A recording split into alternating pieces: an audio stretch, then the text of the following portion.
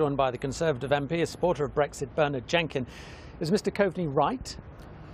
No, he's completely wrong. Of course, no deal is a misnomer. No deal might mean no agreement with the EU as we leave, but it means we fall into the WTO framework of rules and we trade on that basis. It's a framework for trading with the EU and the rest of the world. What he hopes is there won't be a no deal, because of course it would be far more damaging for the Republic of Ireland if the UK were to leave on WTO terms than it would be for the UK, because first of all, Ireland sends 13% of their exports to the UK, but it's a very substantial part of their agricultural output. 40% of their agricultural output goes to the UK. If they had to pay the EU tariffs, which we would apply on food products, it would smash the Irish economy. Agriculture is about 20% of their economy. To be fair to Mr Coveney, he said, yes, it would be very damaging for Ireland, but he also said it would have negative consequences for the UK. Do you accept that?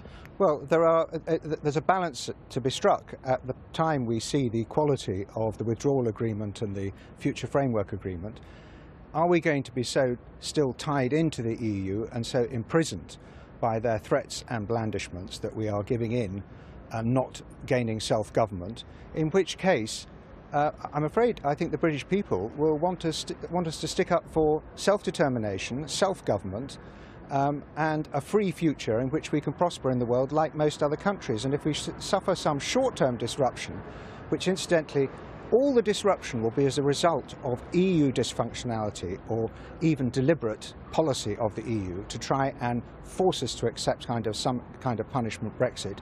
It's all completely unnecessary. They don't need to do any of that.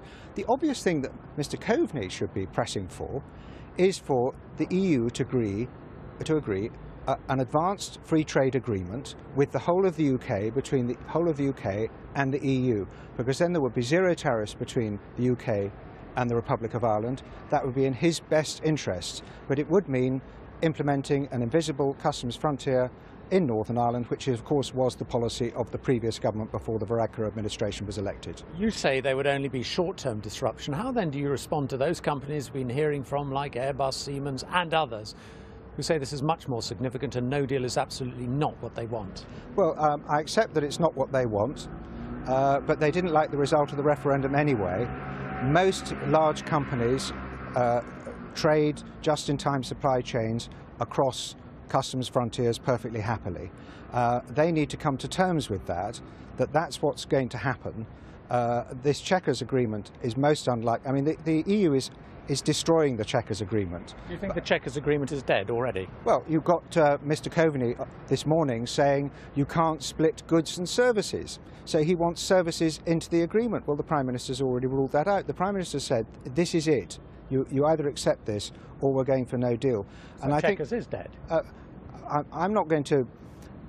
The Prime Minister is pursuing the Chequers proposals. I think she's going to find it very difficult to make them fly.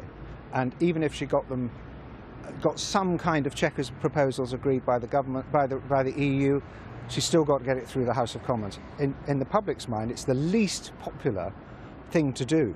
More people would rather remain in or leave without a deal in both cases than would go for the Chequers proposal, this half-in, half-out proposal. So Coveney is really gambling, isn't he? Because if he thinks we're not going to go for no deal and then he gets no deal, it's the Irish economy that's going to be hit. And I don't know why he is allowing the European Union to use the Republic in this way. OK, Bernard Jenkin, thanks very much.